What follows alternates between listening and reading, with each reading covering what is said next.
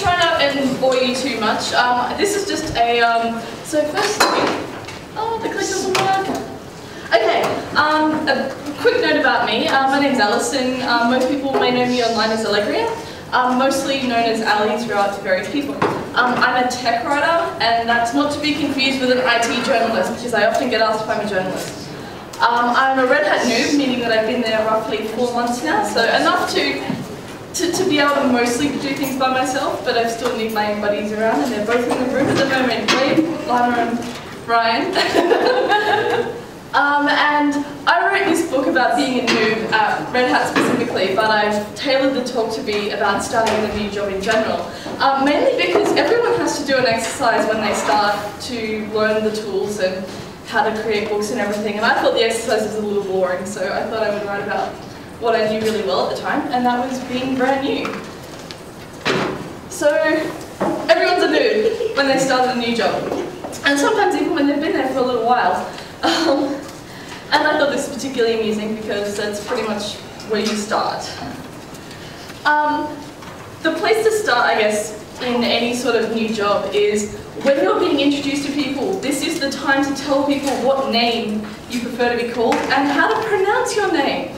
I'm really blessed in that I have a really simple name to say, but I'm also, for years, I was really careful to only ever introduce myself as Alison professionally, and then that just sort of all went to hell with social media. But if people don't know how to say your name based on what they've seen on the screen, or they don't know what you prefer to be called, there's a good chance they just won't use it, and they'll refer to you as "Hey you," and this could go for years. Also, it might be a useful time to say if you don't like a particular nickname and just potentially stop your workmates from calling it. At Red Hat, we've got a pretty casual dress policy, but to save yourself looking like a bit of a tool when you first show up to work, find out what the dress code is for your particular workplace. Often you can spot the noobs because they're wearing suits that they would have worn and been completely acceptable at every other workplace, and been a little self-conscious when our HR dude is showing you around wearing shorts and a Hawaiian t-shirt. What is also useful to have in any workplace, hopefully, is they will assign you someone that knows more than you and that can show you around and introduce you to some people. They call them buddies at Red Hat. And what these guys do is not only, I guess, stop you from feeling like an absolute tool when you don't know anybody, but help you get your system set up. Some of you might be lucky and you'll get a system that's already pre-configured with all your applications and everything you ever need to know, and you just need to put in your username and password when you finally get it. We have to set up our system from scratch. And if you've never used Linux before, and some of the noobs that I started with hadn't, it's really, really daunting. Consequently, you will break things. This is okay. You have to be able to make mistakes and go, you know what, I tried this and I screwed it up, and can you please help me fix it? Ideally, they won't laugh at you too much, but depends on how badly you do it. Something that we do, which is really unique from every other place I've been at, is we mostly communicate using text. A lot of workplaces prefer, and are happy for people to get up and walk around and talk to each other, but our offices are eerily quiet because we're all talking furiously on IRC. Consequently, we actually have meetings in IRC, which is awesome when you have to be in 2 meetings at once. So how your workplace communicates and how you as a person communicate, if these two are not in alignment, you are in for some really interesting times. Another thing that tends to happen is management structures. If you're going from being micromanaged and having someone watch your every move and monitoring when you take a lunch break and, are you more than 5 minutes late to the office, say you're sitting at your desk by this particular time, you may be annoyed by having no one care if you show up at 8 o'clock or at 9:30, provided you get your deliverables done. Chances are you won't have a manager sneak up behind you and bust you on Facebook and make a big deal about it. Hell, Facebook's even unlocked at our work.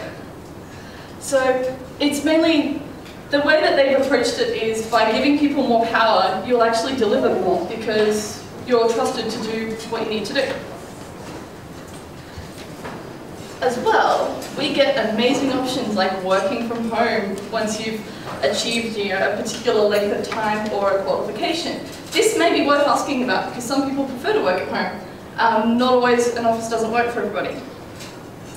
I know that at our workplace we need a particular qualification that says that we know how to use a Linux system well enough to work it by ourselves, and if we break something we can fix it.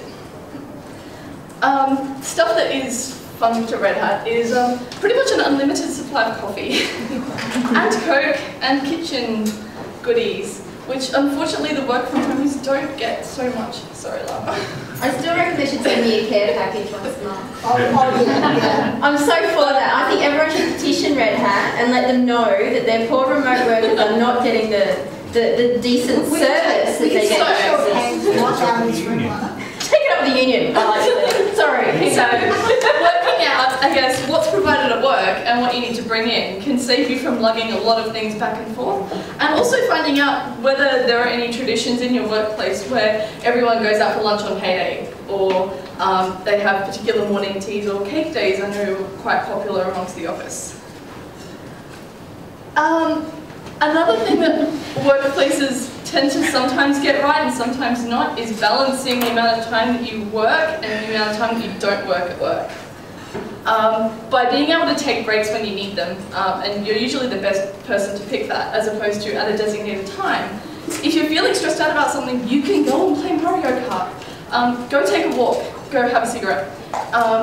Because if you're running late behind something, there's a good chance that you're probably going to expect yourself to stay back at the office and finish that so that you finish on time.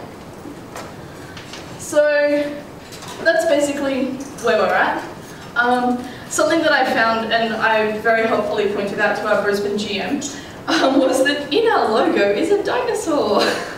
And how many people have actually seen the dinosaur in the logo? Oh, this is going to be great.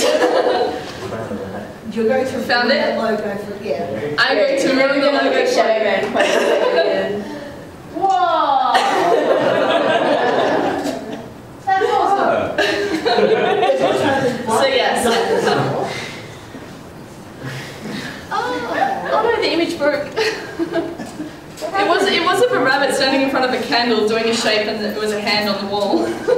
That's okay. That was my question slide. If you press F5, no, escape. It probably won't work Escape. anyway. No, escape. No. No, it's not there. That's okay. And then I had an attribution slide at the end. It's all over.